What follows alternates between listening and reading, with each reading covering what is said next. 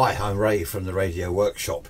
Interesting topic cropped up recently. Well, I say recently, looking at some YouTube videos. This has been going on for some time. When is a vintage valve radio scrap or not scrap? Okay, when is scrap not scrap? What I'm getting at here, a lot of people over the last few years have been stripping out the insides of a vintage radio. You know, take this Bush DAC 10, rip out the valves, all the bits and pieces inside, perhaps leave the chassis there, and then fit a Bluetooth board and a transistor amp, solid state amp, and all the gear, and basically turn it into, well, what you can only really call a Bluetooth speaker. Now that aside, when is a radio scrap? Take a look at this chassis. This is a Corsa. I don't know how clear this is going to be on the camera, but these here, these are falling apart. You see these here, the things, the pins. There's one there that's come off. That's missing. That's missing. It's the rust. You can see. Look at the rust here. Dreadful rust. The tuning gang, rust on the back there. Chassis covered. The drum there for the drive cord, rust on the, corrosion on the smoothing capacitor there. Transformer, it was on the 215 volt tap, so that wouldn't have done anything any good. This is full of damp. It's such a shame, you know. It's just been left in a shed or something. Probably not too clear, but the rust is in here. Everything's just been covered in rust and corrosion and damp. It is such a shame. This there's an example there, red rust on there, and there's another view of the chassis. Even the valves, how clear this will be. Can you see all this green here? This green corrosion. The damp has just got into. It's just got everywhere, the damp, and just completely ruined the radio. I haven't looked at the speaker. I would imagine that that's ruined as well. Okay, some people would say that's scrap. Others would say, well, hang on, you can get a mains transformer. Oh, I omitted to add that the IF transformers have also had it.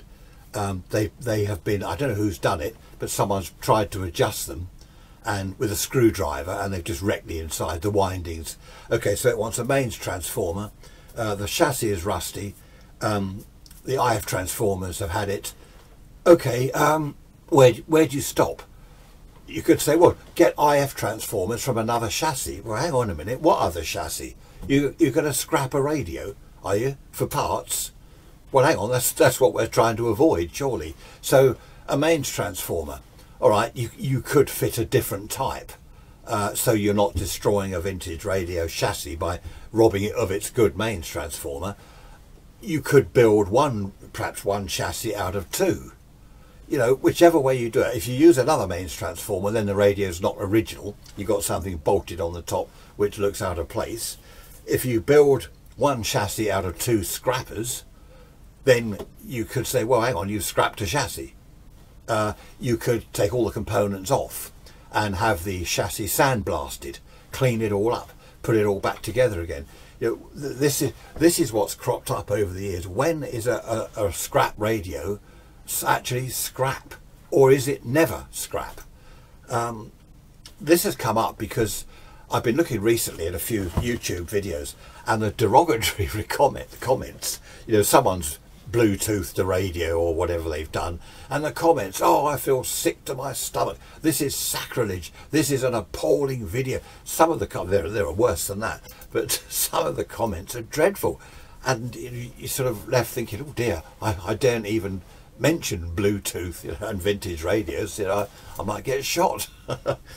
So just an interesting point. Here's a very quick clip of another chassis. Look at the rust and corrosion. Now, I said to the chap, as soon as he carried it in, I looked at it and said, no, sorry, I can't do that. And he said, oh, why not? I said, because of the rust and corrosion. And he said, oh, ignore that, just ignore it. That's a very old video clip from some years ago, and it was a customer's radio, and he wanted that radio brought back to life, no matter what. And I said to him, right, I can't remember now, but But I said, well, to strip down the chassis, the mains transformer had it, I do remember that. As you could see, the rust was just dreadful. I think just the cost of stripping down the chassis, having it sandblasted and the rest of it, you know, you start off £100, or up to 200, 300, hang on, this is going to take like a week. It just got silly in the end. He didn't say to me, well, scrap it. I mean, to be honest, there was nothing I could have robbed apart from the valves. There was nothing on that chassis. He took it away. I don't know what he did with it. I think he mentioned something about using it as an extension speaker, not Bluetooth, just as an extension speaker. But again, I just showed you that to you know, make the point. When is a radio scrap, or is it never scrap? It is difficult.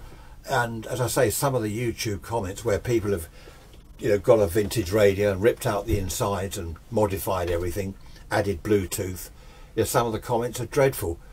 I think the video was taken off in the end, but there was this YouTube video. A chap had he built this Bluetooth thing into an empty cabinet. So say you've got this, there was no chassis in, I think it was a wooden radio cabinet, and there was no chassis in it, and there were no innards. So he put his own speaker in, and the cloth and whatever, and his Bluetooth stuff and his power supply and the rest of it, and he got a load of stick. You've wrecked a radio. And he had said on the video, you know, this was an empty cabinet. He actually found it in a skip, you know, in a rubbish dump, and he'd rescued it. I can't find the video now. I reckon it's been taken off because of the comments he got. And people were saying, oh, this is dreadful, you've ruined a good radio. I don't know, it's some of the comments are quite funny, but on the other hand, you know, some of the comments are quite rude. I'll probably get a few rude comments on this video. I'm not saying anything. I'm not sitting on the fence with this. I'm just not giving my opinion because I want to see what other people think. You know, that's the idea of doing this video. What do you think? That's what it's all about. I can see both sides of the argument, you know, very clearly. I mean, obviously everyone can. You can see both points of view. I had just reminded me, I haven't got any photos, unfortunately. I had a radio posted to me. The cabinet was like flat pack. The chap hadn't told me. I took the chassis out. Okay, there's the chassis. That was rusted, red rust and corrosion. And I'm thinking, well, this isn't a good start. You know, what's this other bit in here? I opened it all up, and the cabinet, there was the sides, the top, the bottom, the front, all as a flat pack, riddled with woodworm. The damp had rotted, and the cabinet had just collapsed. And anyway, I rang the chap and I said, hang on, I can't do this cabinet. He said, oh, glue it together. I said, there's nothing to glue, you know, you just sort of touch it and it's flaking to bits. And I said, the chassis is rusted. And he said, well, what, you know, are you saying it's scrap? I don't know. Was that scrap? I don't know. Anyway, just a quick video, food for thought. I don't know. I can see both sides of the argument, if there is an argument. Well, there is on YouTube. I really don't know. So I just welcome your comments. Yeah, comment on the video. When is a radio scrap and eligible for perhaps Bluetoothing or DABing or whatever, guitar amplifying? When is it scrap? Or is a radio never scrap? Should you not even rob a rusty chassis for parts? Yeah, let me know. Thanks for watching. Bye-bye.